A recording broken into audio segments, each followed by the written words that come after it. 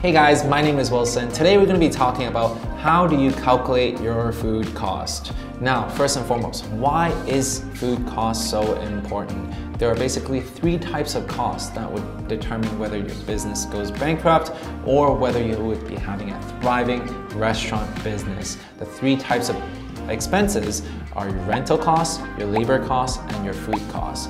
So these three things adds up to close to 75 to 90% of your revenue, okay? So what that means is that if you can control one sector and one component of this cost, you're gonna be able to maximize the amount of profit that you can bring home, okay? And in the food and beverage world nowadays, the margins are already thin enough. We're talking about 5 to 10%.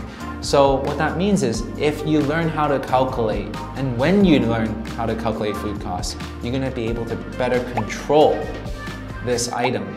And when you can better control this item, that means that you can have a bigger pot and bigger profit that you can bring home, which is the reason why today we're going to be talking about how are you going to be able to calculate your food cost. So now that you understand the importance of why food cost is so important, I also want to bring to you the three benefits of actually understanding it, okay? It is because the first benefit is so that way you can strategize and engineer a new menu. There are items on your menu that once you calculate the food cost, you understand and you would know that does not make sense, because these items, every time you sell one, you're losing money. Because for example, if the cost of your burger is like $8, but you're selling it for only $12, then that means that your cost of goods sold is way too high to sustain this product. That means you're not making money from this product.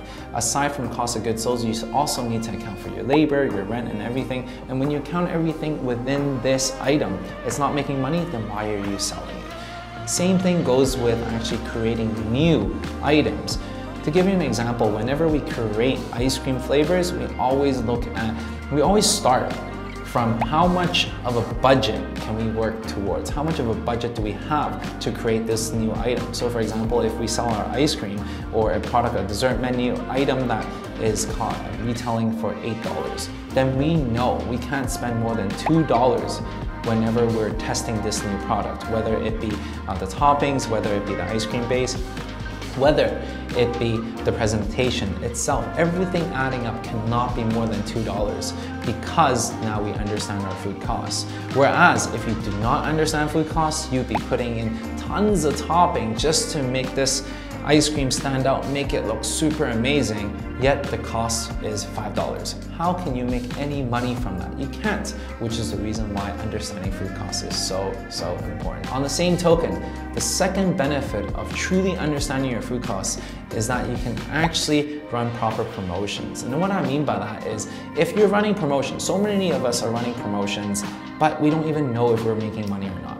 If you are, every time you sell a product, every time you sell an item, it's not making money, then why are you running that promotion? It's a lose-lose game, okay? Your clients and your customers are so used to you running promotions that they won't purchase from you unless you run a promotion. And at the same time, you keep running promotions that are not generating you any profits, then what's the point? A lose-lose scenario. On the same token, if you understand food costs, if you understand, for example, a piece of cookie, it costs you around 25 cents to 50 cents to make, and you retail and you sell it out to the public for $5. That's a really healthy margin that you have. And if you want to use your cookie as a promotional item where, you know what, come and buy a cookie for 50% off, tons of people would be flooding in. You're gonna charge them $2.50, yeah, it takes you 50 cents to make, and you still have a ton of margins to play with. You still are able to benefit from that and to be able to profit from that, which is the reason why you can be very strategical when you're running these promotions, that half-price cookies, and when people come in for their cookie, they're gonna order a cup of milk, which you can charge at full price. And that's a very smart way of running promotions, all because of the fact that you understand cost of goods sold, food costs. The third and final benefit that I'm going to be sharing with you today is that you can actually make more profits by understanding the seasonality of the cost of the goods that you're buying. So for example, produce, fruits. Whenever we have any summer promotions, we usually buy our strawberries or our mangoes at the peak at the most supply, time that the produce is being harvested, we buy a ton of it and then we cut it up and then we freeze it, so then that way we have an ample supply of ingredients. Why do we do that? It is because mangoes don't always come that cheap. Usually within a month time, they become more and more expensive as the season fades on. But because of the fact that we understand cost of goods sold, we're able to strategize, buy them in bulk, buy them and store them. And then now, throughout the season, we can actually control costs and thus bringing us much more profits at the end of the day. So now that you understand why it's so important, some of the benefits, and with more advanced strategies of how to use food costs, we're going to dive right into how are you going to be able to calculate your food costs for your restaurant. Before I do that, I'm going to explain to you a little bit more about food cost. Food cost is basically, usually comes in a percentage form, okay? And what I mean by that is usually it's the cost of making that food item. It's the direct cost, okay? What I mean by that is inventory. All the ingredients that it takes to create that item. We're talking about, for example, if we're talking about ice cream, okay? We're talking about the cups, we're talking about the napkins, we're talking about the dry ice that we have, we're talking about the milk, we're talking about the powders, the sugar, the topping. These are all the ingredients that goes into making this item, okay?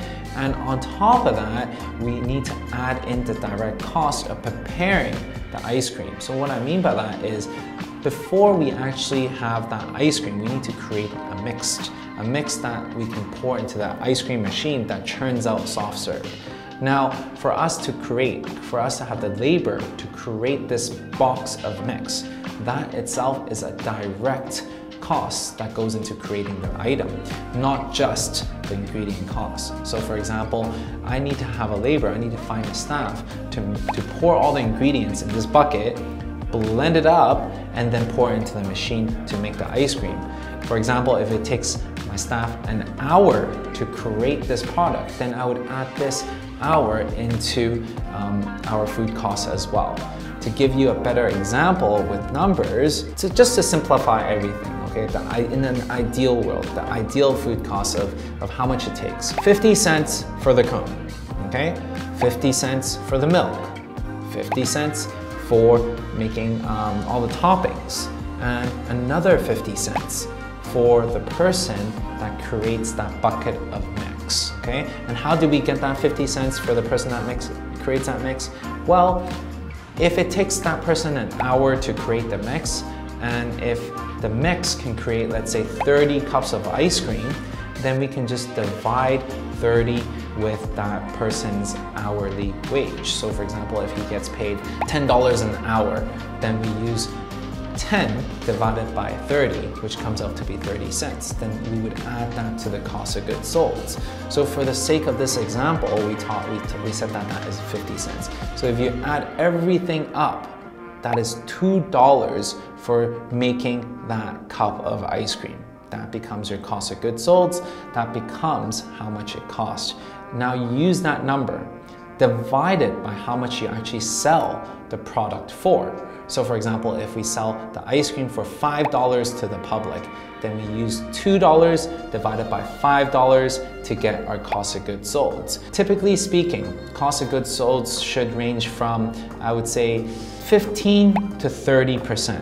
30% is the maximum that we would want for cost of goods sold. And at the end of the day, the higher the cost of goods sold, the less profit that we can make, the less profit that we can put into our pockets. So now that you understand in an ideal world how much cost of goods sold are for that ice cream, 20% is what we're talking about.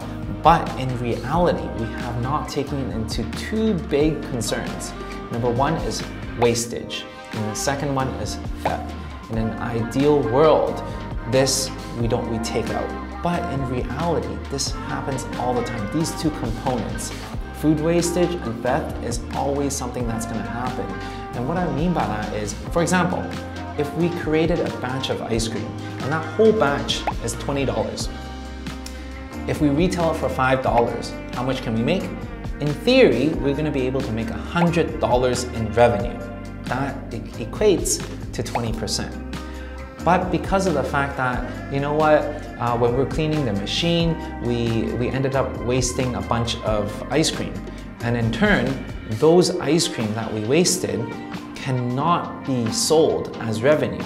So what that means is maybe our revenue becomes $90, right? On the same token, if I'm the staff and my friend comes in and then I'm like, hey, you know what, Jason, thanks for coming in. I'm gonna give you a free cup of ice cream.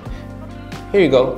But we never charged them. That means that for the same amount of ingredient, which is $20 of ingredient, I did not receive one order, which is $5. So that brings down the revenue. In addition to all the wastage, so you can now imagine in reality that maybe the revenue that we bring in is only $80 instead of $100. With this calculation, we use $20 divided by $80 to get the real actual cost of goods sold, which becomes 25% versus in an ideal world, a 20% cost of goods sold.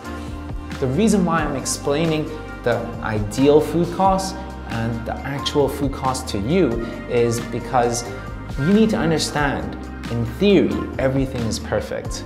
However, our job as owners, we need to understand what is realistic, what is it, and how we can control our cost of goods sold. So now that we understand the two biggest components, food wastage and theft, we're gonna have to keep a lot of close eyes to maintain and to take this element and to prevent these things from happening to ensure that our cost of goods sold is at an optimal percentage. Now, how can we do that? Then we can have better processes, for example, cleaning, better processes of optimizing the food ingredients that we use, better processes to understand and to prevent people from stealing and giving away and comping different meals. This all adds up to your profits. So at the end of the day, you need to make sure, and why are we even calculating food costs? The reason why we're calculating food costs is for us to be aware of how much we're actually spending. Now, how do you calculate actual food costs? All you have to do is, in the beginning of the month, check your inventory. At the end of the month, check your inventory again.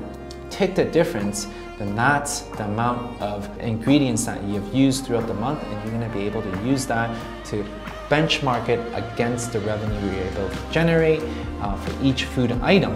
And then you're gonna have a better understanding of the actual food costs. And for you to understand it, now you can manage it properly. So then that way you can gain more profits into your pockets. So there you go. We just talked about the importance of understanding your food costs. We just talked about how do you calculate your ideal food costs versus your actual food costs. As a rule of thumb, we want to be able to aim for a maximum 30% of an actual food cost, because anything higher, you're gonna be left with no margins to play with. So many times we're actually looking at our bank account, we're like, wow, we're making tons of money on paper, but in our bank account, money's not showing up. It is because of our expenses outbeats the revenue that we bring in. Just because we make $10,000 doesn't mean it all goes into our pocket. We need to pay for tons of money for rent, tons of money for labor, tons of money for cost of goods sold. So our job as owners, as restaurateurs, is to control this cost, minimize it to below 30, so then that way we can have a healthy margins for us to take home. So I really hope you've enjoyed this video. The only thing I really ask for is for you to smash the like button. That's the only thing that really helps me along this whole YouTube journey. If you guys have any questions, leave it in the comment section below. And if you want to learn more about how do you understand building a restaurant, how do you engineer better menus so then that way you can profit a ton, how do you have like more than 1,000 loyal fans so then that way you don't need to worry about the competitors around the block, or just understand my journey on building an ice cream empire, then definitely check out in the link below. I created this course of something that I've done for the last 10 years. So definitely check out in the link below. Otherwise, follow along this whole journey. I'll see you guys in the next video.